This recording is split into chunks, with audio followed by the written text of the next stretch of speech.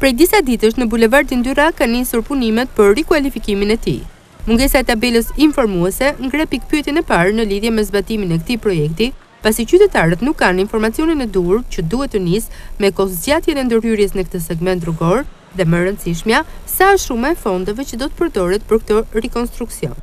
Mosvendosja e tabelës informuese është vetëm hallka e parë e një zinxhiri problematikash. Në dallim nga vendet e tjera në botë, punimet për rikualifikimin e këtij aksi rrugor po kryen gjatë orëve të paradites dhe në kulmin e sezonit turistik.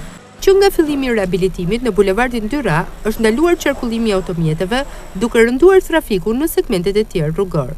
Nga ana tjetër, imazhi që i ofrohet turistëve në mënyrë të veçantë atyre të huaj në këto ditë të nxehta vere, që duhet të kalojnë mes pluhurit dhe zhurmave, nuk është i duhuri.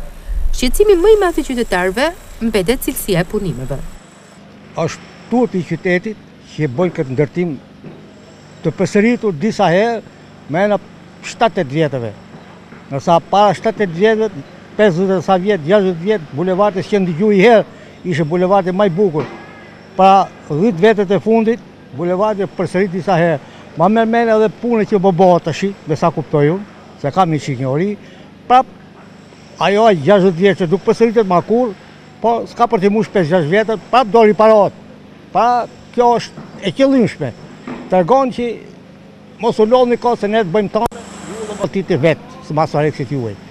Pyetja që lind është pse ky bulevard nuk asfaltohet, por për rikualifikimin e tij përdoren gur që siç ka treguar përvoja viteve të fundit dalin jashtë përdorimit për një periudhë të shkurtër kohe, duke e rehabilituar këtë segment rrugor her pas here. Punimet po kryhen nga firma Al Asfalt ShPK dhe sipas Bashkisë Durrës do të përfundojnë në datën 15 gusht, ndërsa vlera e tyre është 7.929.240 lekë të rinj me TVSH.